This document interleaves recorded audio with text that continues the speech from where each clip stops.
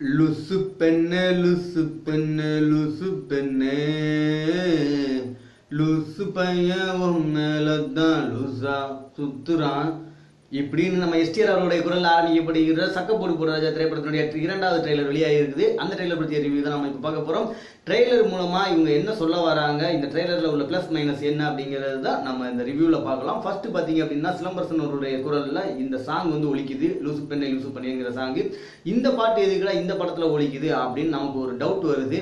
அதுவும் சந்தானம் அவருடைய படத்தில் ஒலிக்குதுன்னு இதுக்கு நிறைய ஆன்சர்கள் வந்து நமக்குள்ளேயே வந்து தேட ஆரம்பிக்கும். அந்த ஒரு செகண்டில் என்ன அப்படின்னு பார்த்தீங்கன்னா, ஓகே சந்தானம் அவர்களும் சிலம்பரசன் அவர்களும் ஃப்ரெண்டு அதனால வந்திருக்கலாம் அப்படின்னு. ரெண்டாவது சிலம்பரசன் அவர்கள் இசையமைக்கிறாரு, அதனால அவருடைய பாடலை வந்து இதில் யூஸ் பண்ணியிருந்துக்கலாம் அப்படிங்கிற ஒரு டவுட்டும் வருது. ஆனாலும் இந்த டவுட் வந்து ரொம்ப நேரத்துக்கு நீடிக்கல. ஏன்னா அடுத்து வர்ற ஒரு பஞ்ச் டைலாக்லேயே அவர் நம்ம சிலம்பரசனுடைய குரல்லே வந்து வெளிப்படுது. இந்த மாதிரி அதாவது லூசு பெண்ணே லூசு பெண்ணே லூசு பெண்ணே லூசு பையன் உங்களை தான் லூசா சுத்துறான், இந்த மாதிரி சுத்தல்ல விடுற பொண்ணுங்களை சும்மா விடலாமா, அவங்கள கலாய்க்கிறதுக்குன்னு ஒருத்தர் வேணாம் அப்படின்னு சொல்லி நம்ம STR அவர்கள் பேச உடனடியாக சந்தானம் அவருடைய என்ட்ரி வருது. கச்ச கச்ச கச்ச கச்சன்னு ஒரு 4-5 ஷாட்டில் சந்தானம் அவர்களை காமிக்கிறாங்க. சந்தானம் அவர்களை காமிச்ச கையோட பார்த்தீங்கன்னா அடுத்தே வந்து இன்னொரு காட்சியும் வருது. ஹீரோயின் பொண்ணு வந்து நான் சுத்தல விடுறேன் பாருன்னு சொல்லிட்டு அந்த ஒரு ஃப்ளேம் கிஸ் ஒன்று கொடுப்பாங்க நம்ம சந்தானம் அவர்களுக்கு. நம்ம சந்தானம் அவர்கள் அதுக்கு எப்படி ரியாக்ட் பண்ணுவாருன்னு நீங்கள் எதிர்பார்ப்பீங்க. ட்ரெய்லரில் எப்படி ரியாக்ட் பண்ணுறாரு அப்படின்னா, வாயில் போட்டுக்க சூவிங்கிட்ட அந்த பொண்ணை பார்த்து துப்பிடுவார், தூ அப்படின்னு சொல்லி துப்புவார். ஸோ இந்த மாதிரி பெண்களை வெறுப்பேற்றக்கூடிய காட்சிகளில் வந்து நிறையா வந்து இருக்குது. ஸோ இந்த மாதிரி தான் அவருடைய கேரக்டர் இருக்குமா அப்படின்ட்டு நம்ம ட்ரெய்லர் அடுத்தடுத்து பார்த்துட்டு இருந்தோம்னா அடுத்த காட்சியும் அது போல தான் வருது. ஒரு காவல்துறை அதிகாரியை முதல்ல அந்த ஆடை காக்கி உடை அணிந்து வர்றாரு. வந்தவுடனே பார்த்தீங்கன்னா அந்த ஹீரோயின் பொண்ணு ஒரு டைலாக் பேசுது, போலீஸ்காரனா பெரிய பருப்பாடா நீ அப்படின்னு.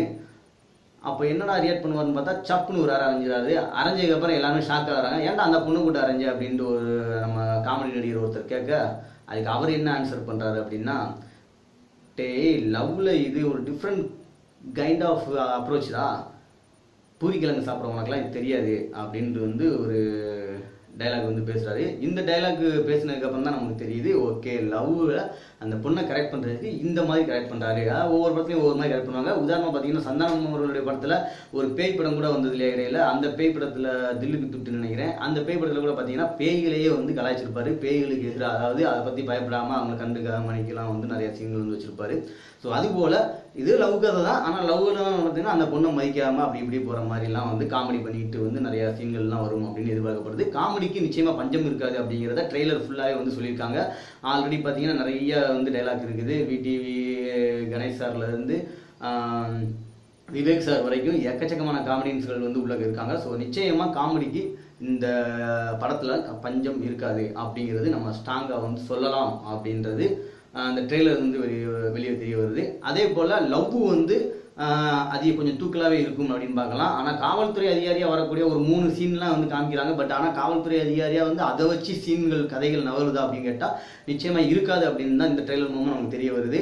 இது வந்து முழுக்க முழுக்க ஒரு காதல் கலந்த கமர்ஷியல் கதையாக தான் இருக்கும், காமெடிக்கு முக்கியத்துவம் உள்ள ஒரு கதையாக இருக்கும் அப்படிங்கிறது இந்த இதில் தெரியுது. ஸோ நம்ம இதில் எதிர்பார்க்க வேண்டியது, அதாவது இந்த படத்தை நம்ம எப்படி எதிர்பார்த்து போகலாம் அப்படின்னா, ஃபஸ்ட்டு காமெடி, அப்புறம் லவ், அதுக்கப்புறம் பக்கா கமர்ஷியல், ஒரு பாட்டு காமெடி, அப்புறம் டான்ஸு, ஃபைட்டு, இதெல்லாம் வந்து இருக்கிற ஒரு பக்கா கமர்ஷியல் பேக்கேஜாக இருக்கும் இந்த படம் அப்படிங்கிறத ட்ரெய்லர் ஃபுல்லாக சொல்லுது.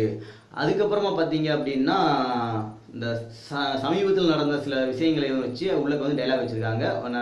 சந்தானம் அவர்கள் டே ரைடு ஊரே ரைடாக இருக்குது பார்த்து ஜாக்கிரதை அப்படிங்கிறாரு. உடனே VTV கணேசன் டே நான் TTVலடா VTV அப்படிங்கிறாரு. ஸோ நம்ம அரசியல் களத்தில் நடக்கிறதையும் ஒரு காமெடியாக வந்து உள்ளே வச்சுருக்குறாங்க. நிச்சயமாக வந்து இந்த ட்ரெய்லர் வந்து ஒரு இந்த படத்தை எதிர்பார்க்க வைத்திருக்குது அப்படின்ட்டு வந்து சொல்லலாம். இதுபோல் இன்னும் சில விஷயங்களும் உள்ள ட்ரெய்லரில் வந்து நல்ல விஷயங்கள் பார்க்குற விஷயங்கள்லாம் இருக்குது.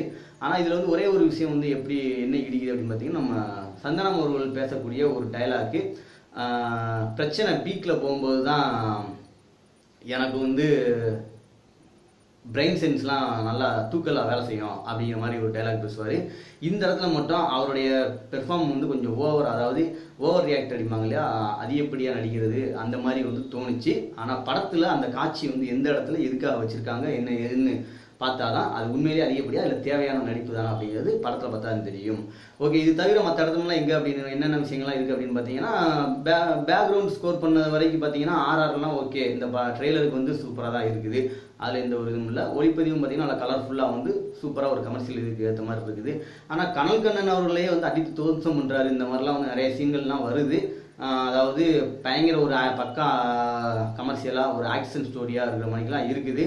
ஆனால் அந்த அளவுக்கு படத்தில் வெயிட் இருக்குமா அப்படிங்கிறது படம் வந்ததுக்கப்புறம் தான் தெரியும். ஸோ இது வெறும் கமர்ஷியல் படமாக இருக்குமா இல்லை மனம் கவரும் கமர்ஷியல் படமாக இருக்குமான்றது படம் வந்ததுக்கப்புறமா படத்துடைய ரிவ்யூவில் பார்க்கலாம். ஓகே, இந்த ரிவ்யூ பிடிச்சிருந்ததுன்னா லைக் பண்ணுங்கள், நிறைய ட்ரெயிலர் எதுவாக கமெண்ட் பாக்ஸில் கமெண்ட் பண்ணுங்கள். நமக்கு நீங்கள் சப்போர்ட் பண்ண நினச்சிங்கன்னா ஷேர் பண்ணுங்கள், கிளிக் பண்ணி ஷேர் பண்ணுங்கள். கூடவே இது போன்ற சினிமா ரிவ்யூகள் மற்றும் சினிமா செய்திகள் எல்லாம் தெரிந்து கொள்வதற்கு நம்ம சேனலை சப்ஸ்கிரைப் பண்ணுங்கள். கூட பக்கத்தில் இருக்க பெல் பட்டன் சேர்த்து கிளிக் பண்ணுங்கள். அப்போ நம்ம அப்டேட் பண்ண அனைத்து வீடியோகளும் உங்களுக்கு உடனுக்குடன் வந்து சேர்ந்து வச்சுக்கிறேன். நன்றி, டாடா, பை.A.R.M. நான் உங்கள் அன்புடன் A.R.M. முத்து.